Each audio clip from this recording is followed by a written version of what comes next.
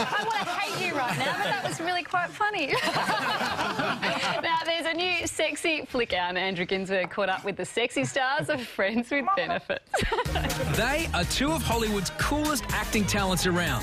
Singing superstar Justin Timberlake and indie film darling Mila Kunis are reinventing the battle of the sexes in their new movie Friends with Benefits. Pleasing cinemagoers and critics alike in the States, the film deals with two characters trying to cope with sex without strings, meaning we get to see the two spunky stars in very little gear. First thing I thought of when I saw this movie was like, you are so naked right now. And then I thought, how much manscaping did you have to do? I'm not particularly hairy on my backside. You know, I have engine in my family, so we're not that hairy. Why are you asking me that? Because last night I checked out my own ass in the mirror and I thought, oh, yeah, I'd have to take care of that. How often do you check your own ass out in the mirror? As often Is as this any what guy happens? does.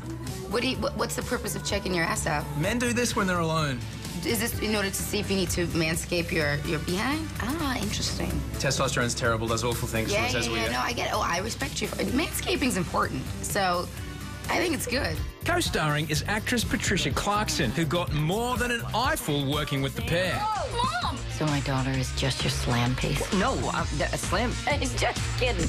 Slam away. When you're in a room naked and there's a naked Justin Timberlake and a naked Mila Kunis in front of you, where do you look? All my professionalism goes out the window.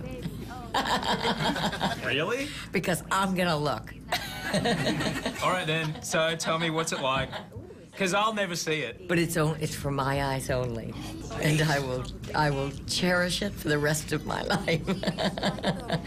I got to see these two gorgeous people in all their glory, and let me tell you something, they are stars. Whatever happens, we stay friends. Swear. Swear. Swear. Let's go to the bedroom. It's more fun to me to watch him fumble through it rather than some perfect ending. If I were to see this movie as a bystander, I wouldn't go in thinking, oh, it's giving me false hope or false expectations out of the opposite sex or out of my partner or whatever it may be. I would go in going, oh, love is possible and it's okay to fall in love with your best friend. Come on, you're beautiful. You have nothing to be insecure. That sounds emotionally supportive. Lock that down. Your ass is a little bony. Much better. Friends with Benefits is out now and catch Andrew's radio show live from LA on the Austereo networks on Sundays.